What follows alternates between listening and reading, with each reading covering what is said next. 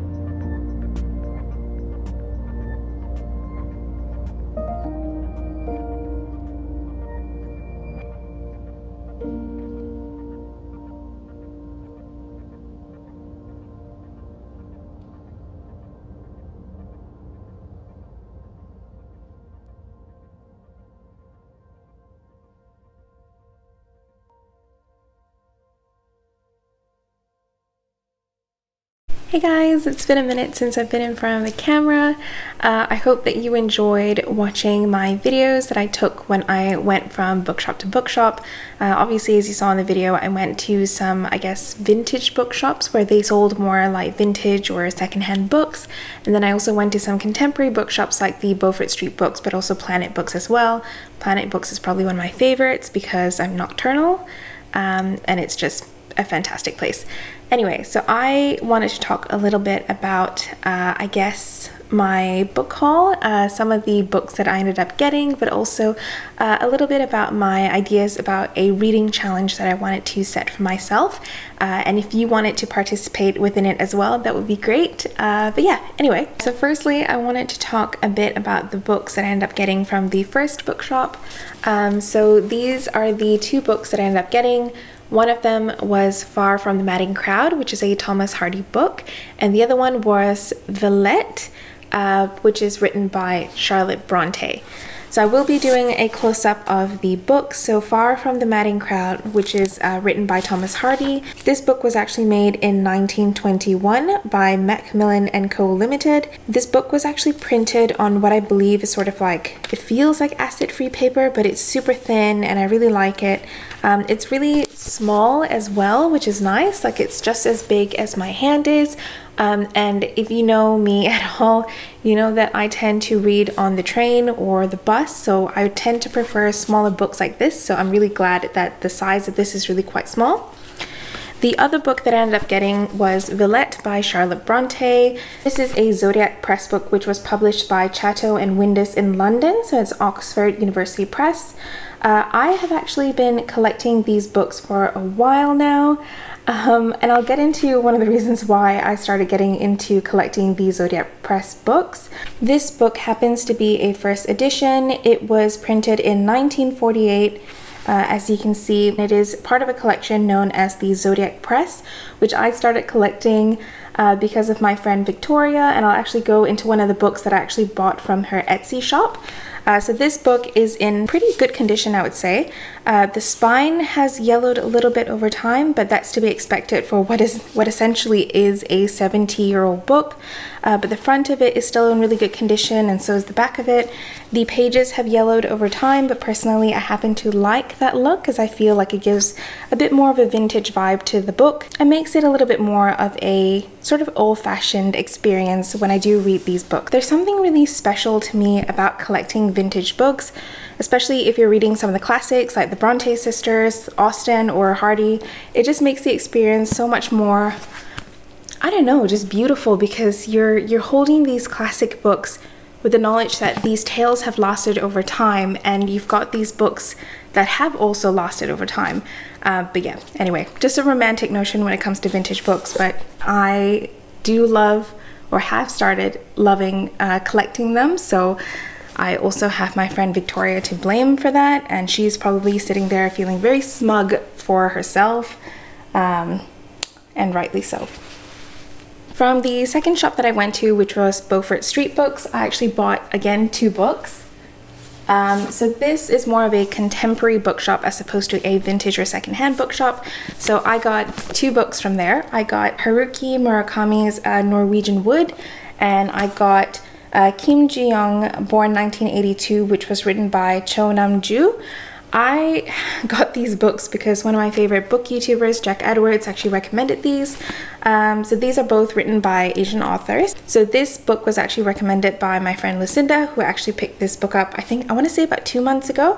Anyway, I started reading it. I quite like the style of the writing and the way that this author personifies young people, because sometimes I feel like some authors tend to personify young people and you can tell that this person has absolutely no idea what young people are like nowadays, and they tend to portray them in a way that isn't really true or representative. But I feel like Murakami, so far as I've gotten through this book, is doing a pretty good job of that. The only thing I'm a bit concerned about is that Murakami has been criticized for the way that he has represented women, but I haven't come across that yet, so I can't comment on that. But a book that has been praised for the way that it represents women is Kim Ji-young. Kim Ji-young, born 1982, talks about the life story of one young woman born at the end of the 20th century, which raises questions about endemic misogyny and institutional oppression that are relevant to us all. So I'm really excited to read this book, especially after I read this book, to kind of compare. But I mean, these books are both well loved for different reasons, so I will let you guys know what I think about both of these. The book that I ended up picking up from Planet Books is Sylvia Plath's The Bell Jar, which is more of a modern classic. So working as an intern for a New York fashion magazine in the summer of 1953, Esther Greenwood is on the brink of her future, yet she is also on the edge of a darkness that makes her world increasingly unreal. Esther's vision of the world shimmers and shifts, day-to-day living in the sultry city, her crazed men friends, the hot dinner dances. So I have heard that this is sort of autobiographical for Sylvia Plath, so I'm quite interested in getting into this. I know that my friend Ariel has read another one of Sylvia Plath's novel. I want to say that my friend Ariel has read the novel Ariel. I'm pretty sure, which I'm pretty sure is a book that she had to pick up for her English degree. But yeah, anyway, knowing her, she's probably also read this because my friend Ariel is an avid reader, and chances are if there's a book that I've picked up, Ariel has read it as well. So I wanted to end this video by saying that I've been wanting to do a reading challenge for a long time. I haven't really properly finished a book in, I want to say, over a year.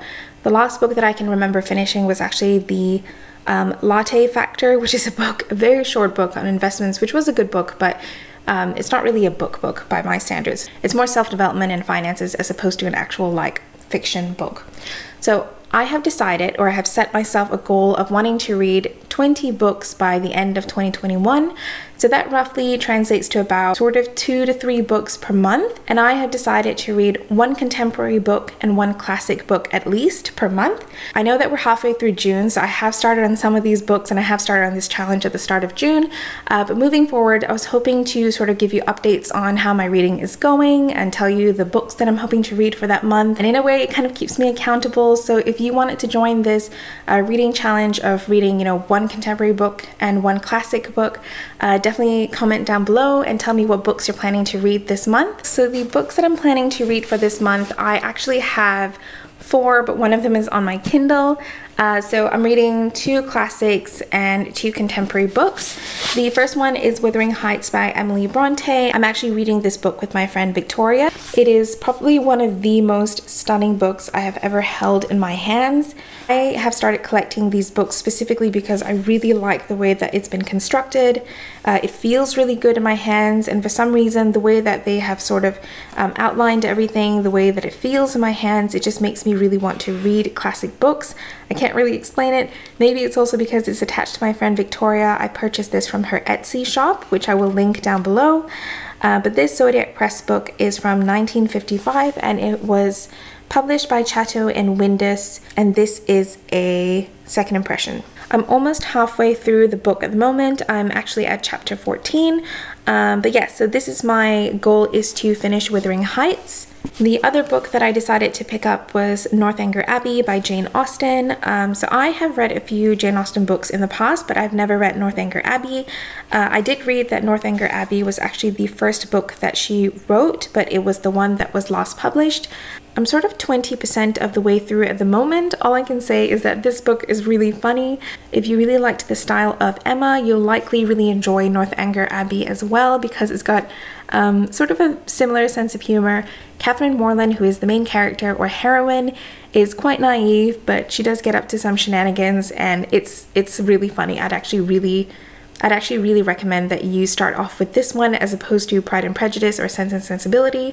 If you wanted to start reading Austen, I think that Northanger Abbey is quite funny, and it's quite light, I'd say. You'd get through it pretty quickly, I reckon. Quick side note, anyone who's interested in getting these books, I'd highly recommend checking out janeaustenbooks.net. I'll have them linked in the description box below, because the books that I got from them were immaculate. Like fantastic condition considering they're like 30 years old. The other 2 books I'm planning to finish this month is Norwegian Wood by Murakami and Midnight Library as well. But yeah, let me know down below if you're planning on doing this reading challenge with me. You can always do a variation of it. If you happen to be really busy, you could just read one book a month. Let me know if you are doing a reading challenge. I know that my friend Ariel does a reading challenge every single year. I'm pretty sure that this year she's planning to read 30 books, which I think is just incredible. But yeah, if you're doing a reading challenge, comment down below and let me know how many books you're planning to read for 2021. If you aren't doing a reading challenge, then I challenge you to do this challenge with me. I was thinking that maybe in 2 weeks time, I'll let you guys know how I'm going with this. So this may not necessarily be a Tuesday upload. It might be a Friday upload because I want it to be different from the stream of videos that I'm going to be posting. I'll do a quick update to let you guys know how I went on with the books, but then let you know what books I'm planning to read for the month of July. If you liked this video, be sure to subscribe for more content on sustainable and mindful living, and I guess book videos are going to be a monthly thing for me now. I hope that you enjoyed this casual laid-back style type video. Be sure to give this video a thumbs up and comment down below what books you're planning to read for this month, and I'll see you guys in my next video. Bye!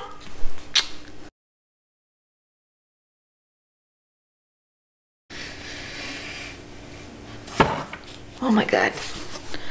So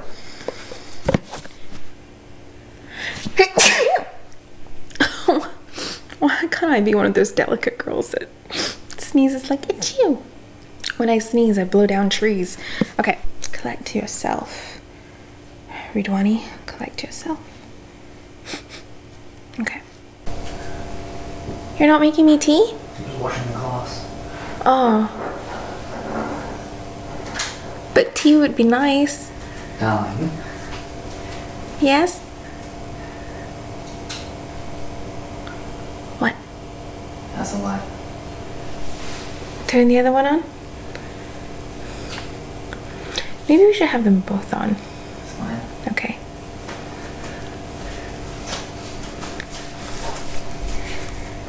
I feel like I look like very much an aspiring YouTuber because I've got a candle in the background, Yeah. and I've got a plant, and now I've got some books. Could I be more self-aware? You talking to me on the camera? Talking to you and the camera. ASMR drinking tea.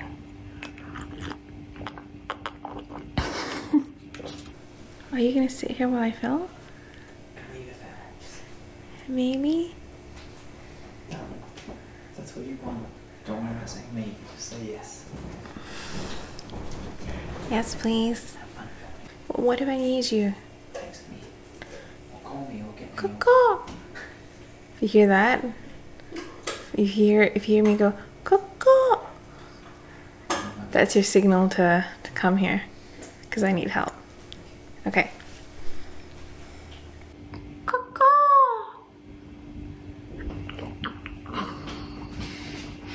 Please for yourself. Extremely.